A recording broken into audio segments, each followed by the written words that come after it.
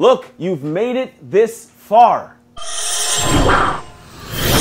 Hey, I recently took a trip to the family to Puerto Rico, San Juan, Puerto Rico. And what's crazy is it was a place that had just been, had some, I guess it had been experiencing some crazy weather, let's call it that. It was a hurricane that came through. And this hurricane, it trashed a lot of stuff. And the place, it's tough because you look at this place that's so beautiful in some areas, but some are still, just downtrodden, beat up, and just in shambles.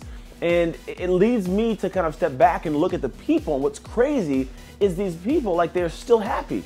They're still joyous, they're still in a great mood. Now this may be because tourists are there and we're looking at things, but what I realize is this statement that I heard recently in this moment kind of merged things together. And here's the thing, you have made it through 100% of your days. The hard ones, the easy ones, all the craziness. And if you've made it this far, intact, alive, you are capable of much more.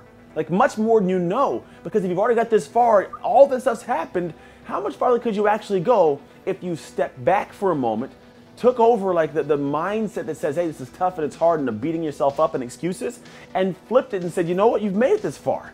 You trust your hustle. You get to the point of you put in grit, you put in grind, you put in effort. What happens when you look back someday in life and say, man, I never would have thought I'd be doing that? It's a statement that I think everyone should have a chance to live in their life. Just that moment to say, man, looking back, this is incredible.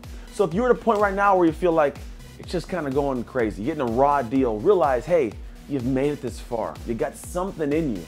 Pick your shoes up, put them on, walk out that door and create something amazing for your life because you have it in you. Share this video as always. God bless, trust your hustle, and go Ducks.